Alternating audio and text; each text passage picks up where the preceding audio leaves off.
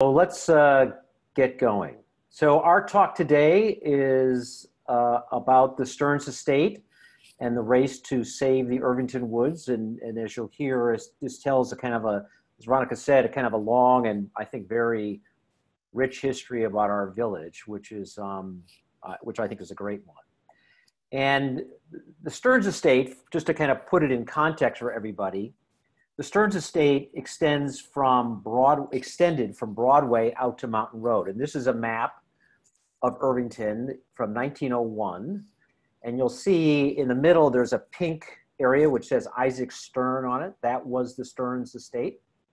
And again, it ran from Broadway on the left, right across the street from the Presbyterian Church, out through all the way up to what on the map is shown as Hill Road, but is Mountain Road. And this property has a real special history in the village. It was largely owned by only three families, the Ellis family and the Richards family and the Stearns family from 1849 to 1963. Quite a, 120 years or so, about 115 years. In 1963, the remaining members of the Stearns family conveyed a large part of the western half of the estate to the Union Free School District number 2. And this parcel now includes Irvington's high school and middle school, just to kind of put it in juxtaposition. But for the next 40 years, from 1963 up to 2003, debate raged over whether and how to develop the rest of the estate and whether to follow the trends in other parts of the village to build new and expanded housing or to protect and maintain the land as a recreational preserve. And I think what you'll hear is that today's village, as we know it, is a reflection of its history, and the decisions and the choices and the hard work done by so many people along the way have left us with a really remarkable legacy for our village and something that we can all take real advantage of. So let's see if I can get this going. Hang on a second, folks. So let's start. We're going to move back to the foundings of the Village of Irvington, which was founded in 1849 or 1850 as the Village of Dearman. And at that time, several of the nearby farms that had been purchased after the Revolutionary War were sold off as country estates to the new wealthy in New York. And at that time, make sure everyone's still on. I just heard a crackle, but I'm going to assume everyone can still hear what I'm saying. Let's check something here. Yes. Okay. So at that time, Jabaz Ellis, a wealthy merchant who was Charles Tiffany's partner, he purchased the northern half of what had been the old Dutcher farm, which was just north of today's Main Street, and extended all the way from the Hudson River to almost the Sawmill River. And for those of you who've been to our prior lectures know that the Dutcher farm had been purchased by William Dutcher after the Revolutionary War. Stearns Property. Could I ask whoever has their mic on to just put themselves on mute? I'd appreciate it. Thanks. So William Dutcher purchased the old Dutcher farm from the Commissioners of Forfeiture in 1785. And in 1817, he sold the southern half of that farm to Justice Dearman. And that southern half of the farm, especially the western part, became what is today downtown of Main Street of Irvington. But Jabez Ellis purchased the northern half of the old Dutcher farm. And he was, again, one of the new merchants and the wealthy merchants of New York who were looking for an escape from the city during the summers. But by the mid-1850s, however, Ellis was facing a lot of financial problems. And in 1857, he sold his farm, his entire farm, to his brother, Ira Ellis, who was a shoe store owner in Pawtucket, Rhode Island, who then the next day turned around and resold it to Olive Bacon Ellis, who was Jabez Ellis's wife. And that was a fairly common technique used at the time to keep property outside the reach of creditors, such so that any creditors of Jabez Ellis couldn't attempt to put a lien or seize the farm to get payment of his debts. Ellis and his wife borrowed heavily, however, over the next several years from a lot of sources, and they heavily mortgaged their farm, which eventually led them to have to kind of break it up and sell it. Again, I apologize. So in May of 1863, Jabez and Olive Ellis sold all of their property in Irvington between the Hudson River and Broadway to Charles Tiffany and James Dunham. And again, this is a map, if you were at our last talk, you've seen, this is a map of what became the kind of Tiffany Park or Tiffany Estate. And the pink area was the northern half of the Ellis farm, or the old Dutcher farm, between Broadway, which is the yellow road on the right, and the Hudson River on the left. And this, Charles Tiffany and James Dunham built beautiful big homes there. It became known as Tiffany Park. And then this land was later bought by the Mathesons and later became Matheson Park and remained known as the Matheson Park neighborhood today. About 6 or 7 years later, Jabez and Olive Ellis finally sold off the remaining property that made up their farm, which is all east of Broadway. And they sold it to Augustus C. Richards, the New York City resident partner for a company called J.W. Page & Co., a general agent for cotton and woolen mills in New England. And at this time in the 1850s and 1860s and 1870s, there were a substantial number of cotton mills and wool mills still throughout New England. This was before all the mills moved south later in the century. And they all needed to get their products to market, and they would work through these general agents that were located either in Boston or in New York. And those general agents made a lot of money, and Augustus Richard was one of those people who made a lot of money. And in this map, which is from 1872, you will see again on the left, you see Post Road, that's Broadway in the middle. On the left is the Tiffany Estate, and on the right is the A.C. Richards Estate, and that extends further to the east, to the right as well. And on the map in blue, you'll see the little area for the Presbyterian Church. At this time, the Presbyterian Church had property on the east side, on the right to Broadway, and also on the left side. And we'll talk about that history in a minute or two. Now, Augustus Richard looked at this new property, this new farm he had purchased is really his country estate. And so after purchasing his property, he asked the very famous architect Alexander Jackson Davis to assist in designing a grand home that he was going to build on this estate called Ridgeview. And this is a picture of that Ridgeview home, which is this large home on the hill, essentially where the high school is today. And it looked out all over the Hudson. And Richards had previously owned and built a large castle in the very northern tip of New York, also situated high above the Hudson. And he had in the early 1850s, also had Alexander Jackson Davis help him design that home. That was a big castle, and it was later known as Libby Castle. That castle was ultimately purchased by John D. Rockefeller and torn down and became what is today Fort Tyrant Park and the Cloisters, the museum, the Metropolitan Museum's branch called the Cloisters. So Augustus Richard was very into having these grand views up high above the Hudson where he kind of look out at the horizon.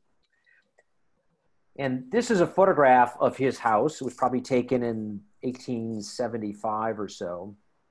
And this is the right hand of this house, the kind of that's more lit up, is faces west, and you can see it's an afternoon sun facing the house. And again, it had this beautiful porch, which you can see on the right-hand side, and this grand view of all of the Hudson River. Now, going back to the map we saw before in the little area for the Presbyterian Church and what later became the Catholic Church. A little bit of history about that. In 1850s, when the Village of Irvington first was kind of grew and was mapped out, a group of residents wanted to get together and establish the second, a Presbyterian church, and they reached out to the presbytery, and they were able to establish what was then known as the Second Presbyterian Church of Greenburgh. And shortly after the church was formed, Jabez and Olive Ellis gave the church a small parcel of land for a sanctuary on the east side of Broadway. And in the little map on this screen, you'll see that it's that area that has our Catholic church. That was the old Presbyterian church property. But in 1867, the Second Presbyterian Church was purchased property from Charles Tiffany on the west side of Broadway and built a newer and larger sanctuary. And that you'll see in this little map is the Presbyterian Church on the west side, the left side of Broadway in this map. And so the church that had been on the east side was no longer being used. And in 1874, the Second Presbyterian Church sold its original property to Reverend John McCluskey, who was the Archbishop of New York. That actually took a little time to do. There had been a Catholic church that had been formed earlier in Irvington, and they were holding services in storefronts in Irvington, and they were looking for a sanctuary. And Reverend McGuire was made the new reverend for this new group of this church in Irvington, and he spotted this old property of the Presbyterian Church and sought to buy it. And the Presbyterian Church refused to sell it to him. I think there was probably a little bit of an undercurrent of anti-Catholicism at the time. And the church's story is that there was a young girl who had been going to their schools and had converted to Catholicism. And she convinced her father, who was not in the church, to act as a front to buy the property. And the property was purchased from the Presbyterian Church, sold through several intermediaries, and ended up in the hands of John McCluskey. And it was often at this time for church properties to be owned in the name of Archbishop, and it was then later sold, and that became the home of the Church of the Immaculate Conception as we know it today here in Irvington. And so this map is a map of Irvington as it existed in about 1880 to 1890. And I put this up to kind of show how all of these large estates were on the east side, and actually a little bit on the west side, but on the east side of Broadway. So just to orient yourself, the kind of pink vertical stripe that goes up and down, that's Broadway. And the pink roadway near the bottom, which on it says Park Avenue, that is what is today Harriman Road. And you'll see along, again, on the east side, on the right-hand side of Broadway, north of Harriman Road, were a series of very large estates owned by some of the most wealthy people in New York. J.H. Whitehouse, above that, Frederick Guiteau, above that, the large landowner of Elephant Wood, which later became the Rudder property, and above that, A.C. Richards estate, and then north of that, the William Barton's estate, which was where Strawberry Hill was, and north of that, George Morgan of the Morgan family, and then the Cunningham estate, which reached all the way up to what became Sunnyside Lane.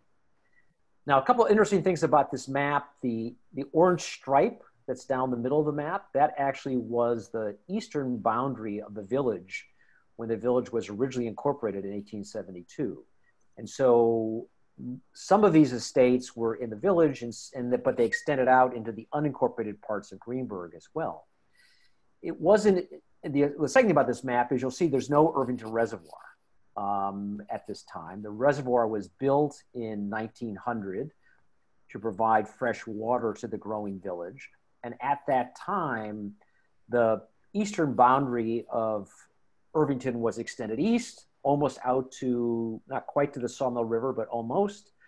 And then all of these large estates all became part of Irvington formally. So Augustus Richard died in 1886, and several years later, his executors sold his Irvington estate to Isaac Stern, one of the owners of the Stern Brothers department store. And the Stern Brothers department store had been founded in Buffalo in 1867 by Isaac Stern and his brothers, Louis and Benjamin Stern, all of whom were sons of German Jewish immigrants who had come to the United States. And in 1868, the brothers moved the business to New York City and quickly established themselves as kind of one of the leading merchants for dry goods in the city. And there were other stores, but the Stern Brothers came in and made a big splash. They built this large store on 23rd Street. And in 1891, when Isaac Stern purchased his new Irvington estate, the old Richards farm, the Stearns brothers maintained one of the New York City's largest department stores. And again, it was located on West 23rd Street. And this is a picture of the Stern brothers department store on 23rd Street. This is between 5th Avenue and 6th Avenue. The tall building you see on the left is what became the Flatiron Building. And you see in these pictures, all of these carriages sitting outside waiting to pick up people who are in shopping in the Stern store. And this was the largest department store in New York, I think, until either Macy's or Gimbel's opened up a large store a little further north up in 34th Street. So Isaac Stern's purchase of his summer estate in Irvington was not always well accepted. And after purchasing the estate, he brought in some new workers to maintain the grounds and the building. It was about a 90-acre estate, and it had several barns and outbuildings, and the old Richards home, the Ridgeview home, and he needed a number of servants. And in July of 1892, he received a letter from something called the Whitecap Committee, complaining about those Italians who had been brought in to work on his estate. And the Whitecap Committee demanded that these workers be immediately discharged. And this is a copy of that letter that was sent to Isaac Stern, and I'm just going to read it because I find it really interesting, kind of a capture of what was going on at the time. It says, Mr. Isaac Stern, sir, we wrote to you about 7 or 8 days ago about those Italians, and it seems you laughed at it. Well, now we want them and the man that is over them, Colonel Kennedy, discharged tomorrow night or suffer the consequences. I should think that Mr. Napper knew better than to bring them on the place. We will give him a call before it is all over. This is the last, so you can do as you think best. And if this is not heeded, you will hear from us personally. Yours respectfully, the Whitecap Committee. So who was this Whitecap Committee that was writing to Isaac Stern? Well, it shows a little bit of the underbelly of change that was going on in Irvington at the time. Whitecapping was actually a widespread practice of vigilante justice that had expanded outward across the country from its origins in Indiana in the late 19th century. And whitecapping was a movement that was originally focused on the moral regulation of women and perceived degenerates. And it drew on anti-immigrant, anti-Catholic, anti-Semitic beliefs, and often targeted poor whites and ne'er-do-wells who flouted what was seen to be traditional community standards. And in Irvington at this time, during the late 19th century, a number of the local laborers in Irvington, many of whom were immigrants living in Little Dublin, which is today's East Irvington, were employed as servants and workers on the large estates of the wealthy families in Irvington. And this article on this slide is from the New York Times in 1888, and it talks about this experience of whitecaps in Westchester, specifically New Rochelle. And they were called whitecaps because people who were part of this committees would put on these muslin caps and cut eyes out and cover their faces. And the whitecaps were a symbolic of a number of vigilante movements that were in place around the country at this time, and kind of were in between the Ku Klux Klan that had grown during Reconstruction in the 1860s and then died off. And then when the Ku Klux Klan came back in the 20s, during that interim period, a number of these vigilante committees were out there complaining about immigration and again, the poor whites often.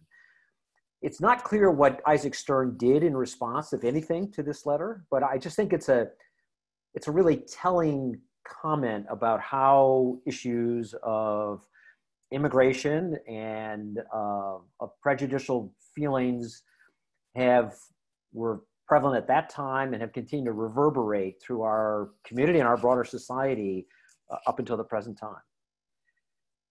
So Isaac Stern, in 1899, he purchased some additional property on the eastern edge of his property, and that kind of extended the footprint of his estate along Mountain Road. Then the following year, he renovated and updated the large home known as Ridgeview, which Augustus Richard had built in 1871 and 1873. And he converted the existing house into a large castle-like structure, which he christened Cedar Lawn.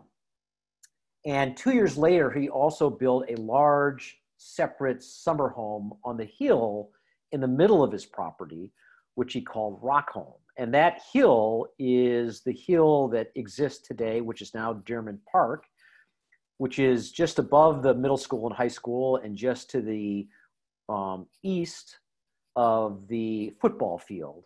And that's where he built this large summer home.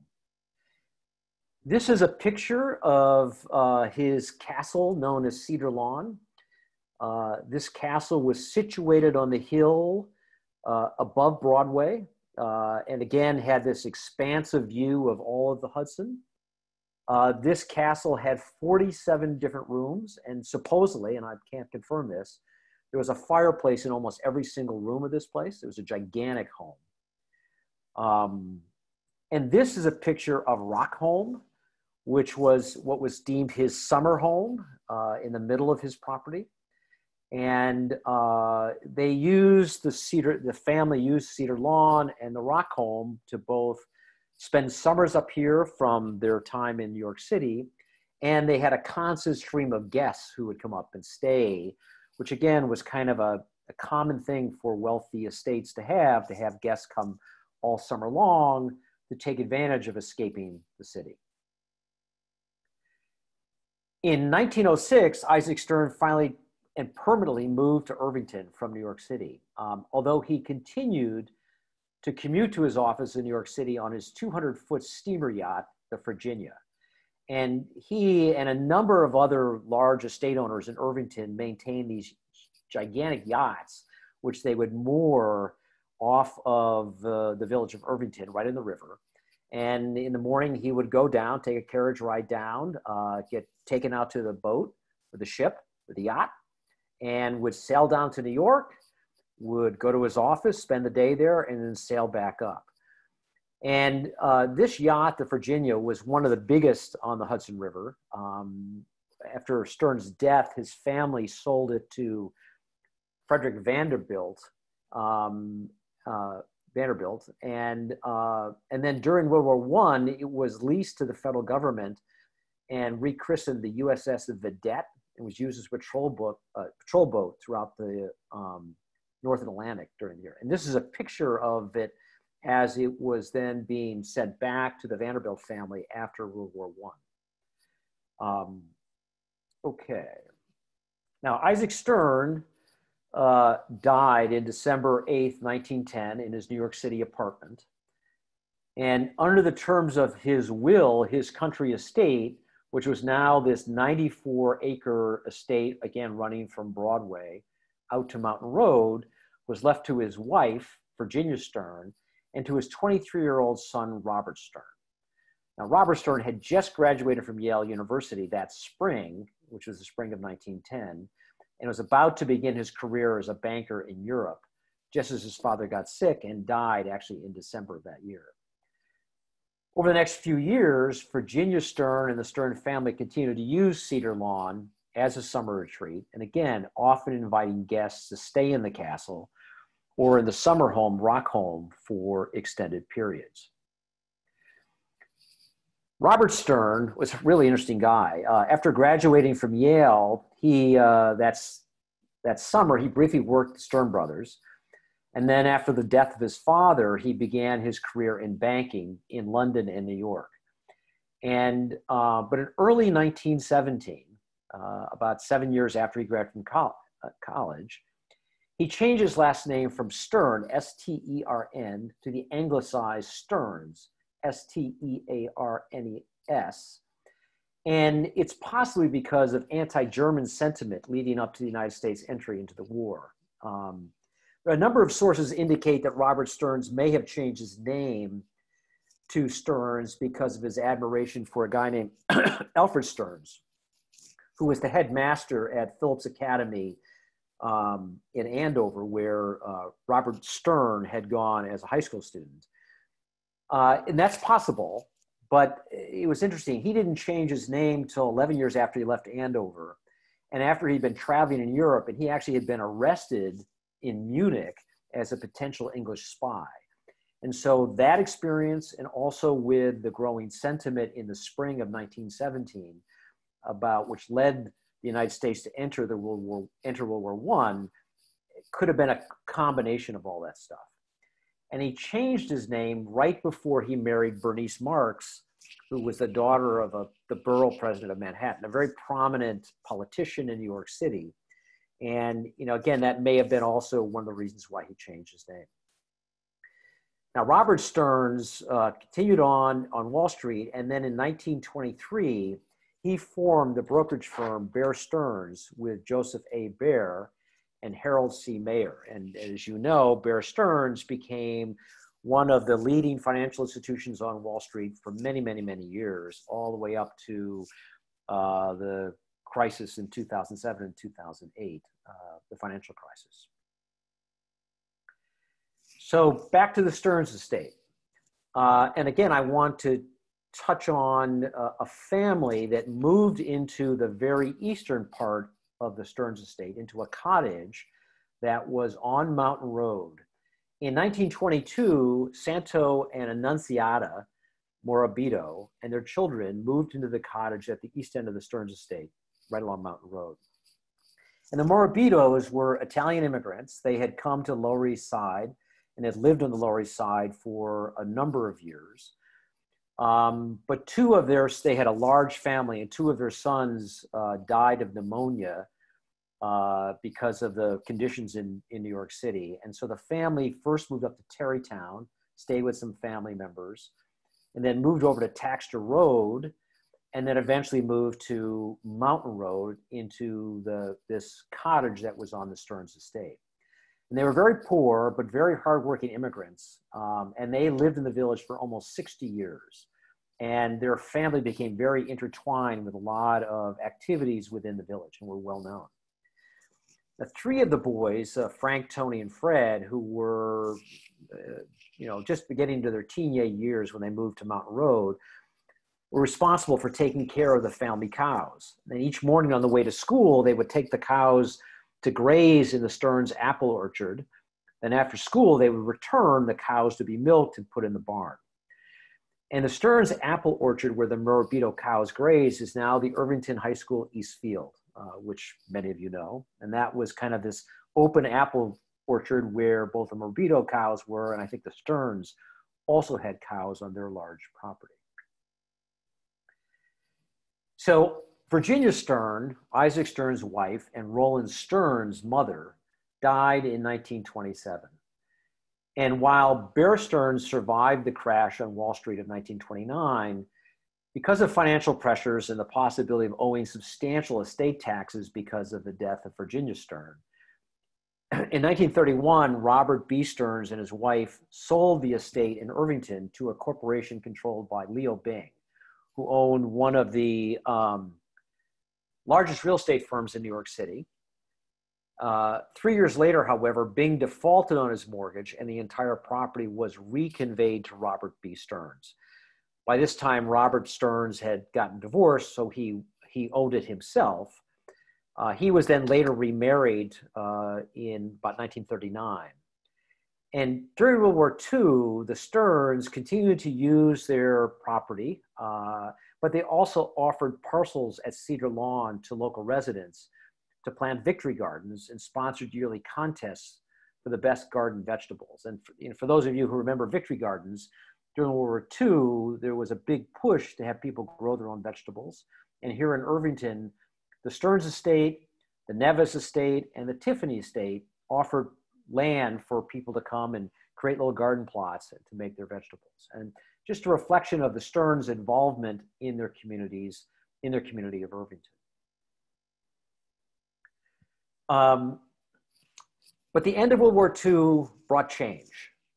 The Stearns family had continued to occupy the Cedar Lawn Castle overlooking Broadway until 1942. And while they continued to fund the upkeep of the Cedar Lawn Castle for several more years, by 1950, it was just too expensive and the Grand Castle was kind of abandoned and left to deteriorate. The Stearns continued to use the summer home, which is the middle of property called Rock Home, as a summer retreat from time to time. But they began to spend much more of their summers at Kiahawa, their camp in the northern Adirondacks. They had this gigantic camp, which was, again, kind of the rave of very wealthy families in New York in the 30s and the 40s to buy large pieces of property in the Adirondacks and treat them as camps where they would spend much of the summer. Beginning in the late 1940s, there were negotiations with the Church of the Immaculate Conception about purchasing some more, a part of the western estate of the Stearns estate along Broadway, but those negotiations were not successful. They couldn't reach a common ground on that. And so the Church of Immaculate Conception, again, was left to its little narrow piece of property that it had been on now since the 1870s. But within the village, there was a lot of post-war pressure for growth. In the 1950s, Irvington's population grew. Demand for housing grew. There were new apartment complexes being built. The Half Moon condominiums along South Buckout were built at this time. The apartment buildings on the corner of Hamilton and Broadway on the northeast corner were built. And they were kind of a new phenomena for the village, these kind of apartments. And there were rumors that the Stearns were planning a 75 family apartment project on their property right along Broadway, the western side of their property that fronted Broadway. And this is an editorial from the Irvington Gazette from September of 1953, talking about these changes and referring to these new apartment complexes. And the editorial was actually unhappy about the fact that these new apartment developments were being put in place. And they were a big proponent of having single family construction. But they recognized that the cost of single family construction, single family homes, was very high. And you could only build those homes in certain parts of the village. And at this part of the village, the homes along what became Riverview Road had been built in the late 20s. The homes in Cedar Hill had been built again in the very late 20s. But there were a lot of still open areas of the village that had not yet been developed. And the tension between building single family homes and more apartment buildings or multifamily homes was at play then. And it, again, if anybody's been involved with recent discussions, is still a bit of an issue in today's Irvington as well. So the Stearns family decided ultimately to break up the Stearns estate. Robert Stearns, who had been Isaac Stearns' son, he died in December of 1954, and he left the Stearns property, which was in Irvington, which again was about 94 acres of property, to his second wife, Margaret Stearns, and to his son, Roland Stearns. And in 1956, Margaret Stearns and her son, Roland Stearns, start to sell off some of the small lots on the very northeastern corner of their property along Mountain Road. And today, a number of those lots, as you go from up Mountain Road past the Riverview Road, the lots on the right, that used to be part of the Stearns estate, and they were now sold off to individual homeowners. And in 1956, Roland Stearns and his new wife, Joyce, purchased from Roland's mother the 16-acre hilltop parcel surrounding the summer home of Rockholm. And that became kind of their summer estate. And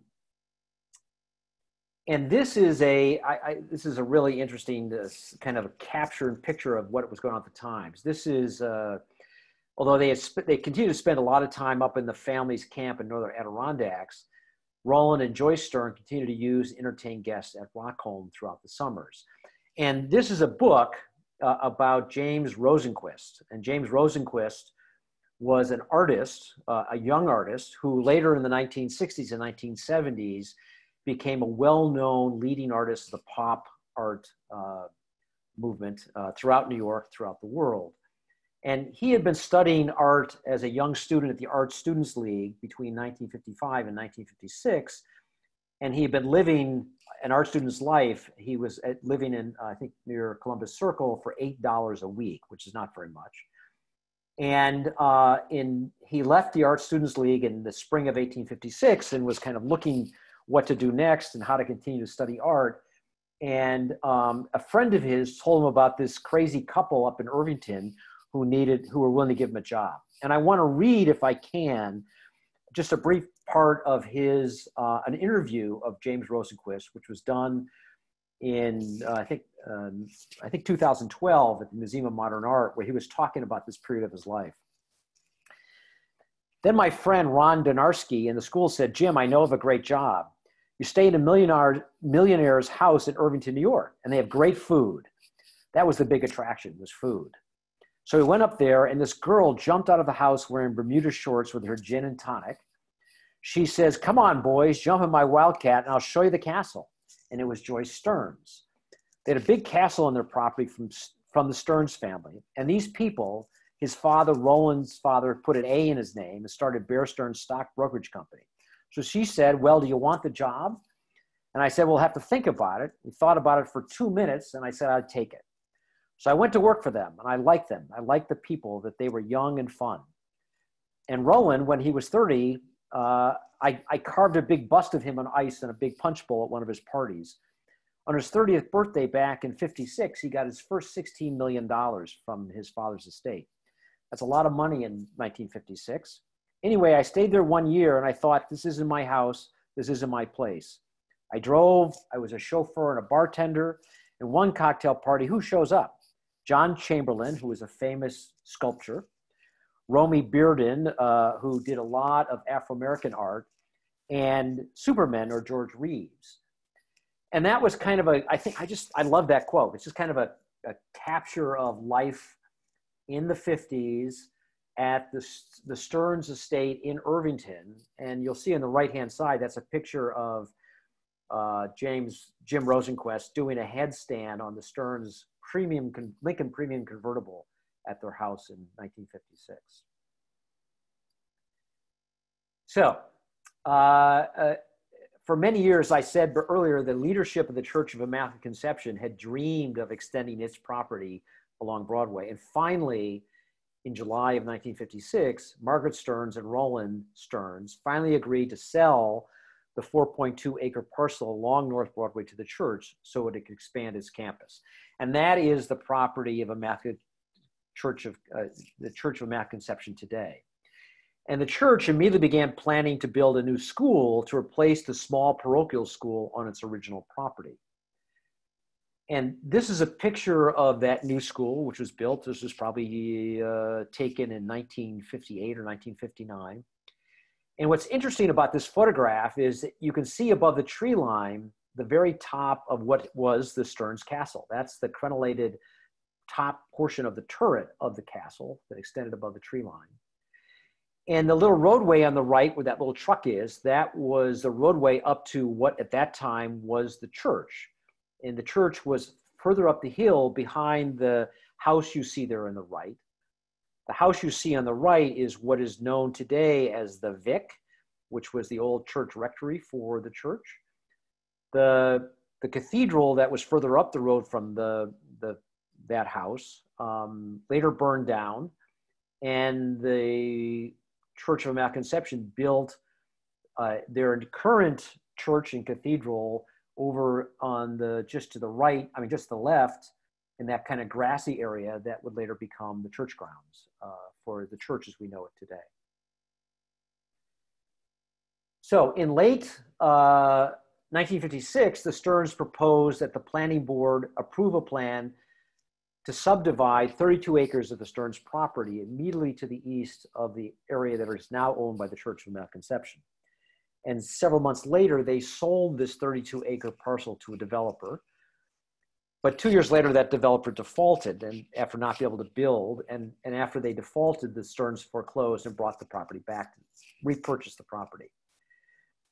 So they made another run at this. In 1860, Roland Stearns proposed to the village that it change the zoning of the Stearns property so that the abandoned cedar lawn castle, which we saw above those trees, could be renovated and turned into a grand restaurant.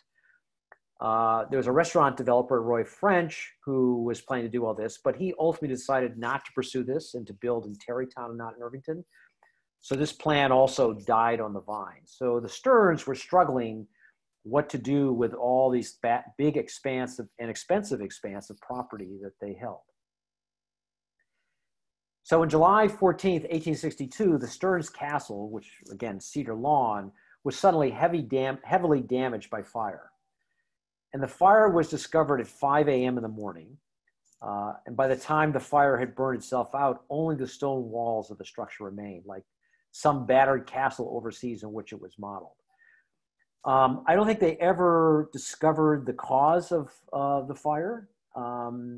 This was not the first time a fire had been lit in this castle, however. A couple of years earlier, there had been a mattress that had been soaked in gasoline left in the castle, lit on fire, and that was put out.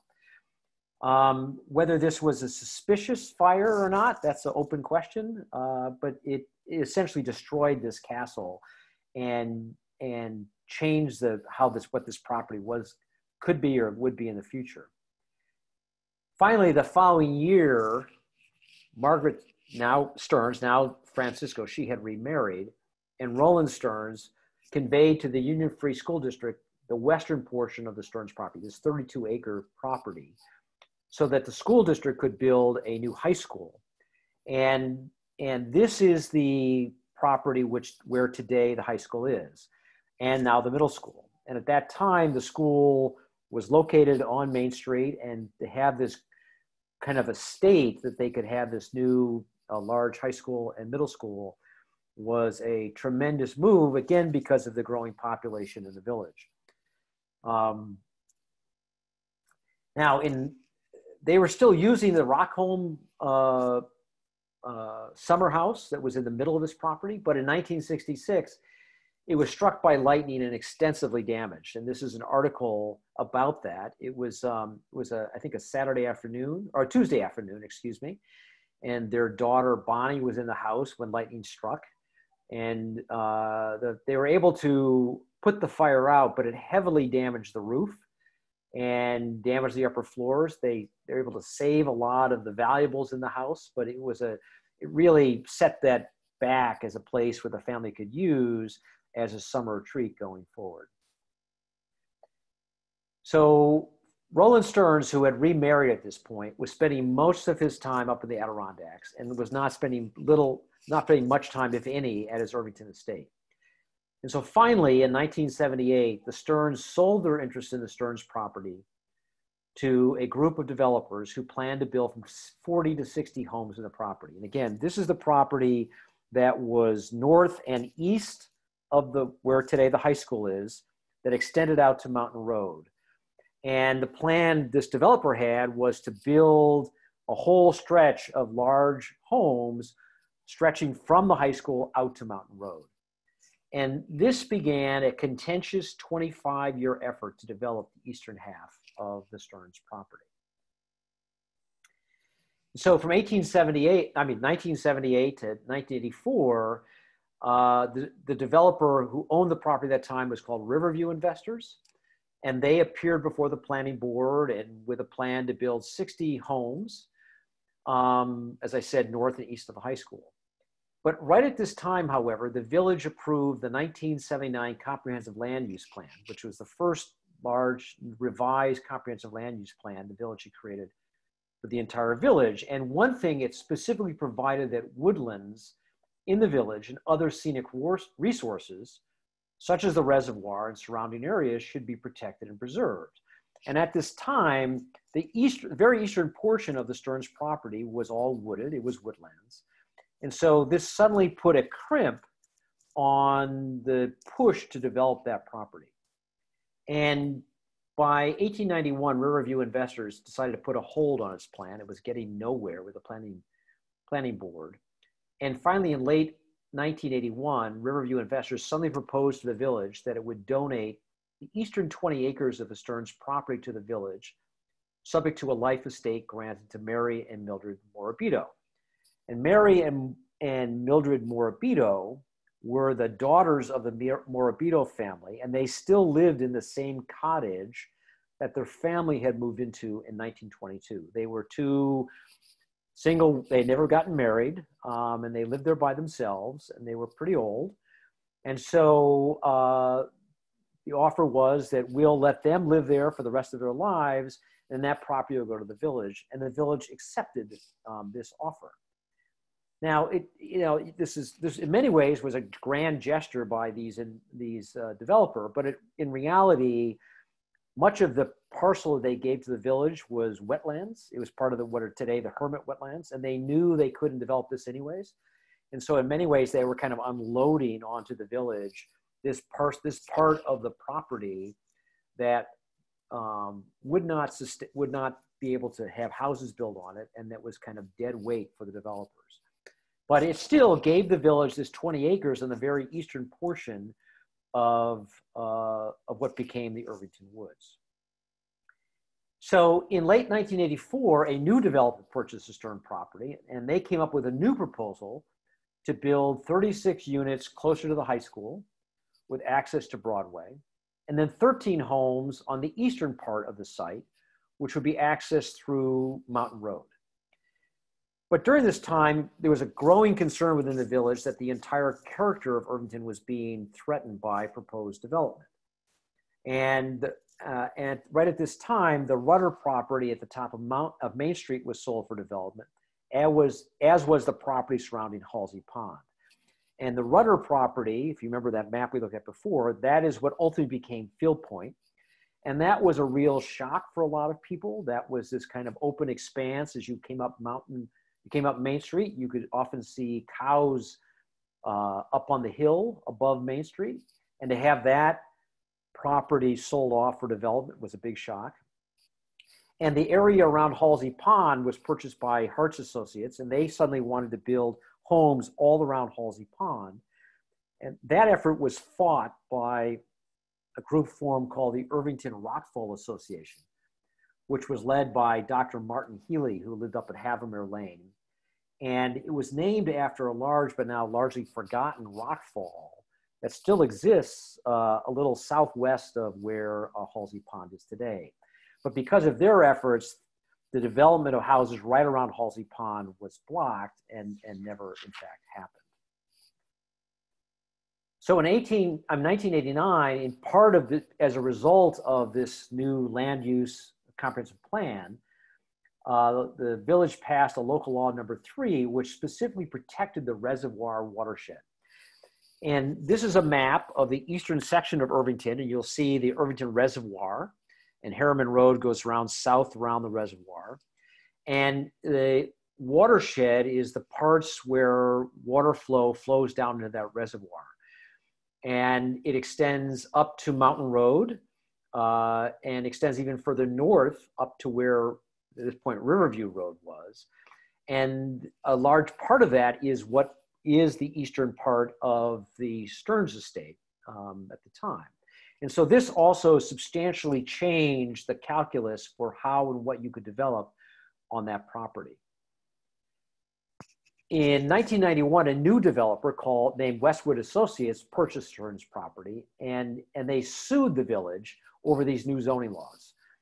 And after 3 years of litigation, Westwood and the village settled that outstanding litigation. And as part of that settlement, they agreed to designate and swap certain parcels on the Stearns property. So certain parcels that it was owned by Westwood would be given to the village, and certain part of that portion of the village property, the very east, which the village had gotten in 1981, would be swapped back to Westwood. So Westwood could build houses on some of that. Westwood agreed to propose a development of only 47 single-family homes. And the village agreed to modify its zoning regulations to give more discretion to the planning board. And by 2001, Westwood had received preliminary approval to build up to 38 homes on this swath of the eastern section of the Stearns property at the northern end of what will later become the Irvington Woods. But there was still a growing concern within the village. There's a growing concern about the loss of open space that was happening. And in the summer of 2000, there were a number of proposed development projects that would impact and would frankly take away what a lot of that open space was. One of that was the Westwood development. And another one was the possible development of homes along Cyrus Field Road. And that development, which would later become Legend Hollow, also raised a lot of concerns with the village. And at the suggestion of Nikki Coddington, in September of 2000, the village board approved a proposed bond resolution providing for the acquisition of open space in the amount of $3 million, subject to a village-wide referendum. And that was a lot of money. That was a lot of money to go to village residents to ask them to pay the cost of. And it was a very short window of time to advocate for the passage of this bond resolution between September, I think it was September 18th that the board passed this resolution, and early November when the referendum would be put to a vote at the same time of all the other elections going on at the time. And so one of the trustees, Garrett Beatty, asked Nikki and Pat Betterman to create an organization within the village to kind of promote this open space referendum. And they created the Irvington Open Space Alliance. And the top part of this is a caption of a flyer that they used to kind of promote this. And these two pictures here, the bottom left one is of Carolyn Nimchek and Nikki Coddington and Paul Gallay. And Carolyn, as many of you know, lived on the Murray Estate along South Broadway. And Carolyn was very involved with these efforts and very connected into a number of organizations that were able to potentially provide funding for this effort. And Paul Gallay was at that time, the president of the Westchester Land Trust, who was also very supportive of this effort to preserve open space. Then the picture on the right is also of Carolyn, and that's Garrett Beatty, who was a trustee, and as you'll hear, was pivotal in the efforts to protect and preserve open space in the village. And the referendum passed overwhelmingly. It one of the highest passage rates among all the referendums that are going on in Irvington at this time. I mean in Westchester at this time, and it was due to the hard work of the Open Space Alliance. And then in early 2001, the village created a new 12-member Open Space Advisory Committee, which was chaired by Jan Blair. And for those of you who know who Jan had long been involved in environmental causes in the village and was very knowledgeable about this. And the Open Space Advisory Committee was responsible for setting priorities based on the existing open space in the village. Back in 1993, the village had created an open space inventory and had created a list of all of the areas of undeveloped property, both publicly owned and privately owned. And in the summer of 2001, the new Open Space Advisory Committee used the criteria, and this is the list of criteria that they used, to look at every single property in that list and to evaluate whether what kind of priority it should have in terms of trying to save that as open space so they could come back and advise the Environmental Conservation Board about those issues. And the Open Space Advisory Committee, after this long process, ranked the Westwood property as a top priority for protection. So that gave a lot more impetus to try and work on saving this Westwood property from development. And that led to lengthy negotiations with Westwood Associates that were led by trustee Garrett Beatty.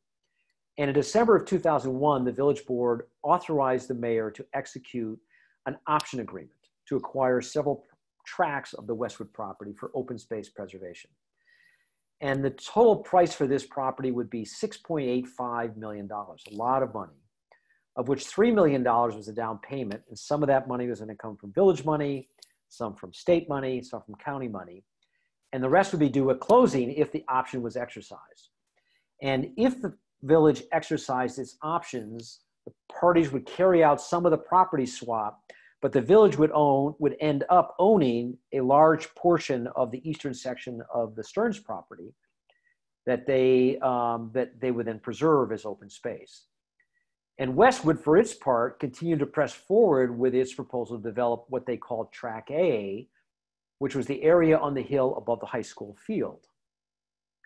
And this is a map of Track A of the Westwood property that, as part of this, under this option agreement and this big negotiated deal, Westwood could continue to develop. And this area is what is today known as Dearman Park, which is the set of homes on the hill above the high school field and above the high school. And a couple of things to note on this map. One is you'll see that there's at least a showing of a roadway that would cut down to Field Point Drive. And one of the big debates about the development of this property was how it would be accessed, whether it would be accessed out through the road that led through the high school down to Broadway, which the high school controlled and was involved in these negotiations, or whether it would lead out through Field Point out to Harriman Road, out by the reservoir. As we know, it ultimately ended up being accessed through the high school, but the remnants of that potential roadway between Dearman Park and Field Point still exists on the high school property. The other thing is that large open area in the middle of this map, that is where the Rockholm summer house was. That home had been sold to a family in 1979 by an earlier developer.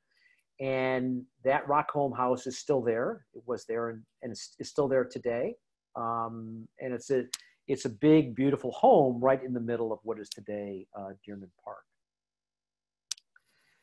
So finally, in May 29, 2003, the day after the county board of legislators authorized the county to put money into this, the trustees authorized the village to exercise its option under the option agreement. And approximately at the same time, the village approved the 2003 comprehensive plan, which was an update of the 79 comprehensive plan, which was based on the overarching goals of managing growth while preserving the village's natural and scenic resources. And that 2003 plan identified the reservoir and its watershed as having natural resource significance because of their biodiversity. And it's interesting that those principles about preserving open space in the 2003 comprehensive plan have continued on and were part of the 2019 update or 2018 update of the village comprehensive plan in the last year or two. And those continue to be part of what are important principles in our village. And the village entered into agreements with the County of Westchester, the Open Space Institute, and Scenic Hudson Land Trust for funding to complete the acquisition, to pay off the entire $6.85 million. And a condition of these agreements was that the village would dedicate its newly acquired park property as parkland. And so the transaction closed in December of 2003, and the village acquired approximately 27 acres of woodlands that now makes up the northern sections of the Irvington Woods. A tremendous commitment by the village to preserve this open wooded area. And about a year later, the Open Space Advisory Committee created a Trails Committee, and it was headed by Rich Goldman, many of you know, and others, to identify and preserve a system of trails through the entire Irvington Woods. And in this photograph, that is a photograph, the woman standing on the left, that's Nikki Coddington. And sitting on the bench in the middle is Peter Oley, who was a longtime historian in the village and a big proponent of the trails through the Irvington Woods. And the woman sitting next to him with a pack on her back, you'll see that sticking out of that pack is this yellow stick with this kind of white thing on the top. And that was the GIS system that was used, GPS system, excuse me, that was used at the time to map the trails. She would walk all the trails, and it would track on this kind of big clunky thing in that pack. And that was how they would be able to draw the trails on the map for the new Irvington Woods.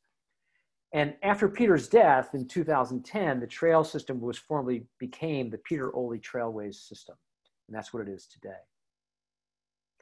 Now, even after the village had acquired the Westwood property in 2003, however, parts of that property, and unfortunately much of the rest of the Irvington Woods, were not actually protected from future development. They were simply owned, they were simply open property that was owned in fee by the village, which a later group of trustees could decide to sell and sell off to developers. So therefore, in February of 2018, the Greater Irvington Land Trust and the Open Space Advisory Committee researched all that history and then jointly petitioned the trustees to formally dedicate the village-owned portions of the Irvington Woods as parkland. By doing that, under the public trust doctrine, which is a common law doctrine in New York, once property is formally dedicated as public parkland, it cannot be sold or used for another purpose without getting legislation passed in Albany, allowing that to happen, which is very hard to do. So what it does is essentially protect this type of property from future development, or future sale, or any use other than as parks. And to the village's credit, with the input from the Recreation and Parks Department, the Board of Trustees agreed. And in 2019, it formally dedicated the unprotected parts of the Irvington Woods as parkland. And by this step, the Village of Irvington now has one of the largest protected woodland parks in southern Westchester.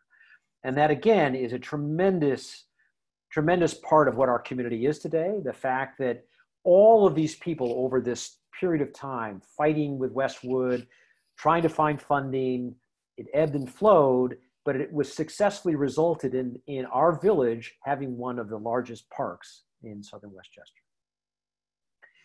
However, that led to the need for building a nature center. As part of the Westwood transaction in 2003, the Village of Irvington had entered into an intermunicipal agreement with the County of Westchester, under which the county agreed to fund $3 million.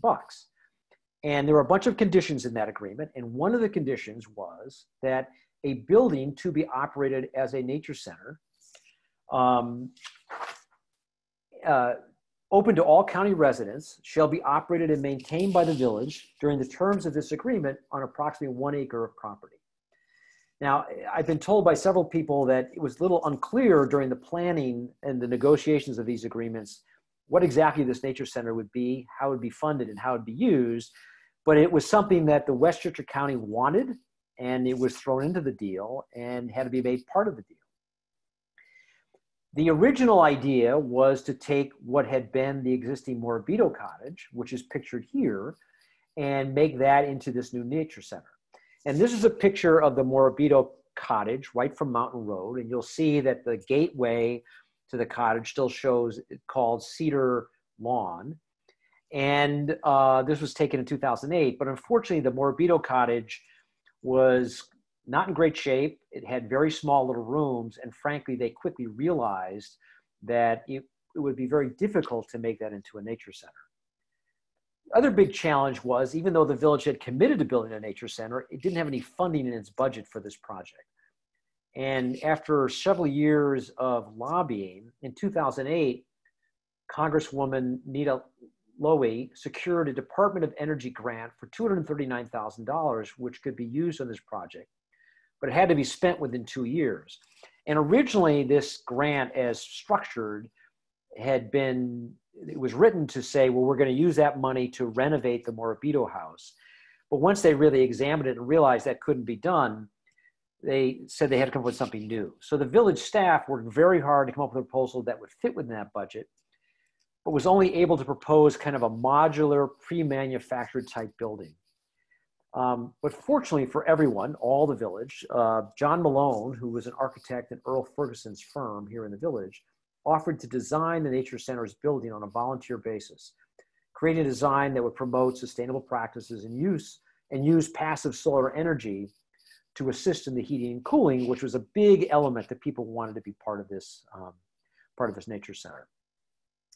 And this is a design that John and Earl and architects came up with. It was a simple but very elegant design that fits well into the surrounding landscape. It incorporated a number of design elements around passive heating and cooling, and included a large meeting classroom that supports the Nature Center's purpose as kind of a place of discovery and of learning. Now, building this nature center is, I think, a great story. It's a real community effort, and under the leadership of a lot of people. Larry Schopfer, who is the village administrator, Ed Marin, who was the building inspector, and some key residents, Peter Kopp, Bod Munigal, and David Zweibel. They were kind of led a small working group committee to oversee how do we tear down the existing Morabito house and construct a whole new nature center with only $239,000, which was really not enough money. And they went out and through the good work of especially Ed, convinced a lot of local residents and local contractors to put in hundreds of hours of volunteer time and to provide heavy equipment and operators at little or no cost to allow the village to both tear down the Morabito house and build this new nature center with little or no labor costs. And it was really a tremendous effort. But while the volunteers were able to raise and complete and close the shell of the building, the existing funding was just not enough to complete the interior space and purchase fixtures and furnishings. And so they were stuck with this building that was enclosed, but the interior was not done and they just didn't have any further funding. But at the same time, they had tremendous volunteers throughout the village. And this is a series of pictures of some of the work that was done on the land around the new nature center, clearing of brush and laying of compost and the like. And I think a bunch of kids in the bottom picture on the left, you see holding their branches. I think that's Brian Smith, who is now our mayor. There were a lot of people who put hard work in and just volunteered their time to do this. And this is a list of donations by local contractors and village personnel, which the village gave me to look at. And it just shows all of the people who did so much to contribute toward this effort. And, you know, from John and Earl, Joe DiNardo, Peter Kopp, Joe Galano, Brian Gizzi, Chris Giampalo, Carl Dibble, Jeff Tilley, Joe Clark, Frank Roccanelli, and then a whole bunch of people who worked for the village put their time and an effort in. And this really allowed the village in a real positive way to kind of create this nature center. But they were still short of funds. They didn't have enough money to possibly complete the center in a way that would make it a usable space. And so faced with this, Irvington resident Rick Rasulo, many of you know Rick, suggested approaching the O'Hara Foundation. Now, the O'Hara Foundation had been created as a way to memorialize Jack and Janet O'Hara and their daughter Caitlin, who were Irvington residents, but were tragically killed in the explosion of TW-800 on July 17th, 1996. And as many of you remember, that was a plane that had taken off from Kennedy, was heading toward Europe, and blew up off the southern shore of Long Island because of a spark in one of its, I believe was in one of its tanks. And Jack and Janet O'Hara and Caitlin were well known and kind of great members of the community.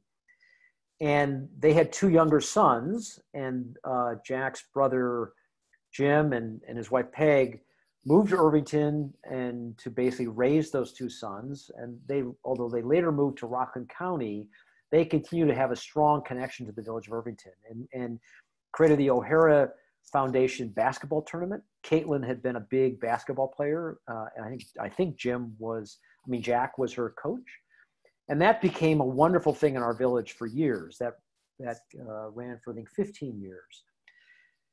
But at that time, because of the Nature Center and Rick's suggestion, Joe Archino and Mayor John Siegel at the time met with the O'Hara family and talked about the need, and they immediately offered to assist. Kind of remarkable, quick decision they made to provide a substantially and very timely gift. And that gift by the O'Hara Foundation allowed the Nature Center to be completed. It was a really remarkable thing they did. So what's the O'Hara Nature Center today? Under the leadership of the staff of the Irvington Rec and Parks Department, the O'Hara Nature Center has really flourished. And you know, in many ways, it's because it's on Mountain Road, a lot of people in the village don't go over there. And I think, frankly, there's a lot of new people coming to the village that don't really know it's there, but it is a tremendous resource for all of us. And one of the first things they did was they realized they wanted to create demonstration gardens around the nature center as a way of showing what the nature center could be. And so about 10 demonstration gardens were designed by a number of folks in the village on a volunteer basis. And then they solicited funds by other village residents to basically pay to build those gardens and put plantings in there. And these demonstration gardens, for those of you who have not seen them lately, they're just a beautiful part of what the Nature Center is today. And this is a picture of the Xeriscape Garden, which was originally designed by Ann Asheson and is now maintained by the village horticulturists, C.J. Riley and Peter Strom, who work to maintain all of the grounds of the Nature Center. And it's really a place of just, I think, real beauty. These are some pictures of some of the gardens. Again, the bottom left is a Xeriscape Garden. The right one is the Butterfly Garden, and the one above is the Rain Garden. And then that's a picture of the Nature Center today after a quick snowfall. Again, a beautiful, beautiful place. The Nature Center is also today a real center for learning. In the bottom left, there's a picture of Peter Strom and C.J. Riley, who are great guys. They are hired by the village and they do a lot of the horticultural work, but C.J. also, and with Peter's help, does a lot of the educational resources, developing those resources at the Nature Center. And in the bottom left, upper left corner, that is a chart of about one of the pollinator hotels that they have promoted and built on the property. And the bottom right is kind of a set of materials put together by CJ, which describes all the plants in each of the 10 demonstration gardens. And you can find these on the Irvington Woods Committee website. And they're a tremendous resource about each and every plant that's in the gardens, what they need to grow, what their genesis is, what their names are. And it's a remarkable resource that we all take advantage of. And the O'Hara Nature Center has become a real open air classroom. Again, in the bottom left corner, you'll see what has been built last summer as the open air classroom. That it's this gorgeous place for giving open air classes. It's been a little hard to, you can't use it during this kind of recent pandemic, but it is something that, again, once this pandemic resides, will really be a great addition to our rec department and our entire community. Upper left, that's the Campfire Girls working on pollinator hotels. And an interesting thing on the bottom right, you'll see there's a little girl in front of one of the gardens, and on that fence post is a square which names the garden, but also has a QR code. And the QR code, you see that's one of them in this picture of the pollinator hotel in the upper left. That QR code, if you put your camera up to that code, it takes you to a website and gives you information about every single plant in every single garden. And every single garden at the O'Hara Nature Center has one of these QR codes on it. And so you can just walk around and learn about every single plant that's up there. And I think ultimately the plan is to build and put in these QR codes throughout the Irvington Woods as a way of really creating a guidepost for people to take advantage of what these woods are for everybody. And probably most important, the O'Hara Nature Center is really kind of creating a lasting legacy for our community. And this last spring, notwithstanding the pandemic and notwithstanding the social distancing that had to be done, the CJ and Peter, and I believe some of the rec department staff have been able to do a long-planned tree planting and shrub planting project around the Nature Center. And this is a map of the Nature Center showing the planting of all these different trees. And they planted over 75 native trees and 150 native shrubs in the land. And these add not only diversity of plant life for the Irvington Woods, but are a food source for pollinators such as songbirds and a wide variety of insects. And I think it's just emblematic of kind of thinking back to all the hard work of all these volunteers over the years, which led to this Nature Center. And now this Nature Center is continuing to give back to the community by ensuring the biodiversity of the area of the woods and preserving the flora of the woods. It's a great example of what people in this community can do, and I'm just very proud of them. So a couple final notes. Our community has been tested by the pandemic, as everybody has, but there's still things that we need support of. And I just want to call out two of them to everybody on the phone or on the Zoom call today. One is the ongoing effort by the Irvington Rec to deliver food for seniors. And for those of you who know about this project, it's a really important one. For those who don't know about it, you should. Twice a week, the Irvington Rec delivers food to seniors all across the village, people who have been, shut in because of the pandemic and not able to go to stores. And it's really a tremendous connection for a lot of people who would otherwise be very isolated in their homes. Another thing I want to call out for is giving the Irvington Volunteer Ambulance Corps, which throughout this entire pandemic has continued to serve our community and make sure that people who are ill can be picked up and get medical care, emergency medical care, and if necessary, be taken to hospitals. And all the other essential workers who work so hard for all of us to keep our village strong and vibrant, they all need our support. So that's my talk today. We're going to have a Q&A session in a minute. But before I turn to that, I wanted to just note for everybody that we're going to continue doing these Zoom presentations.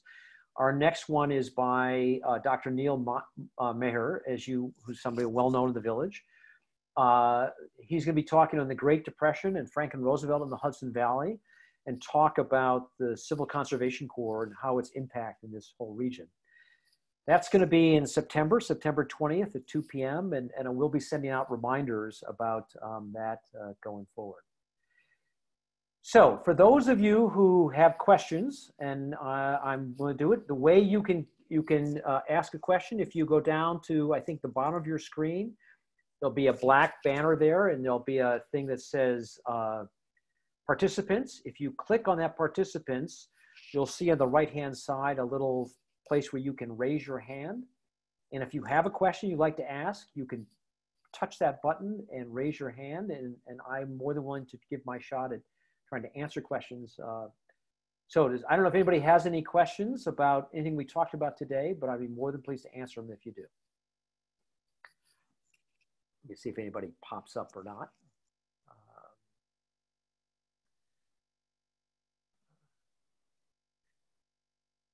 Well, no one seems to be doing that, so perhaps everyone's questions have been answered. I think Edna might be. Edna, do you have a question? No, I just want to say what a great bunch of information you gave us. You always are so well researched, and it's always a pleasure, and I look forward to hearing you speak always. Thank you for what you've done. Well, thank you very much. I have to say that a large part of this, a good part of this talk today, I had the pleasure of interviewing a lot of people who were really part and parcel of this effort with the Nature Center. And it's just so interesting to talk to my neighbors and friends about this effort that was done. It's really pretty incredible. So thank you, Ed. I appreciate it. My pleasure. Thank you. Any other questions by anybody?